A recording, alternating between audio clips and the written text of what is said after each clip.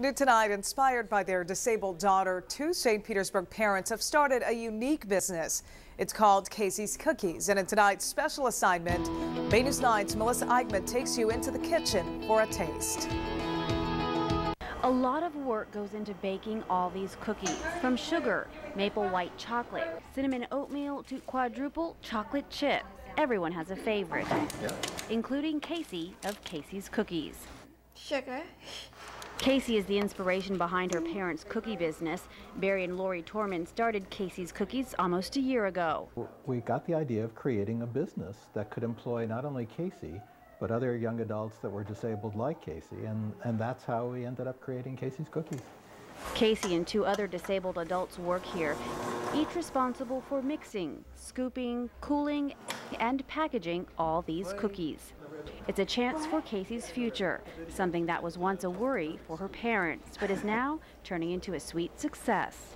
When you see your child exceed and do a great job at whatever it is your child chooses to do, you just feel this immense sense of pride, and you want your child to be happy, and when you see them happy, it's a great experience.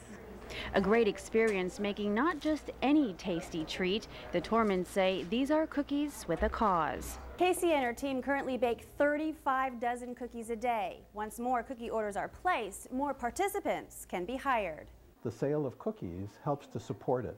And so our goal is to package it up like a franchise and make it available to parents of special needs kids elsewhere in the country, so that as many kids as possible would be employed.